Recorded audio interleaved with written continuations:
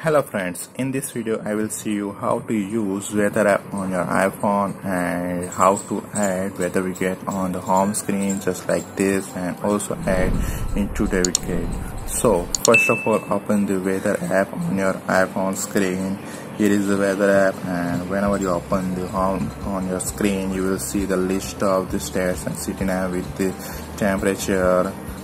Also, we can add a new city and state in this list. So first of all, tap on search icon at the bottom right corner of the screen and find the state or city name. Suppose I want to add San Francisco.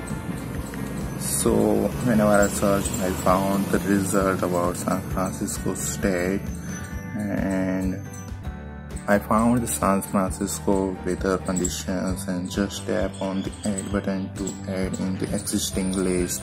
Here I added San Francisco weather in my list.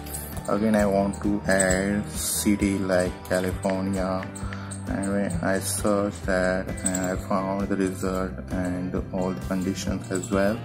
Now tap on the add button to add into this list. That's it.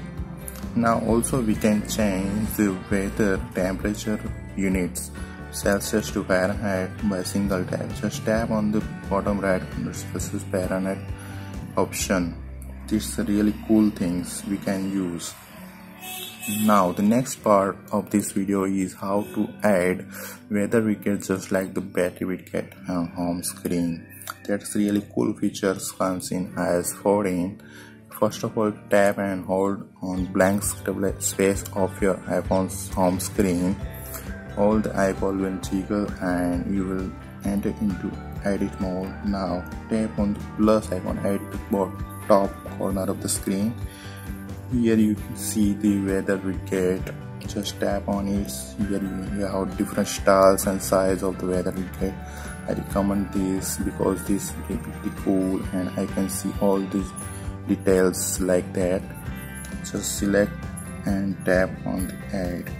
Now the widget has been added on my home screen. Just tap on the done buttons once you saved it.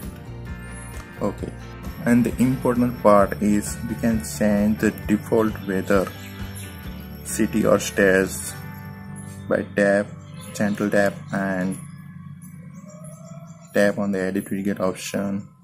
Here you have option for current location. I want to set San Francisco and just save it.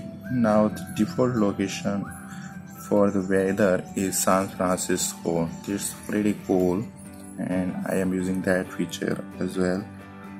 Now how to add in today widget.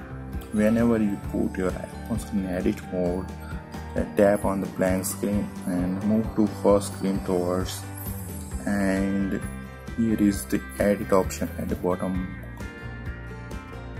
Just tap on it and you are in edit mode. Find the weather widget and tap on into this to enable and put into active mode, and tap on the done button. Widget will be see here.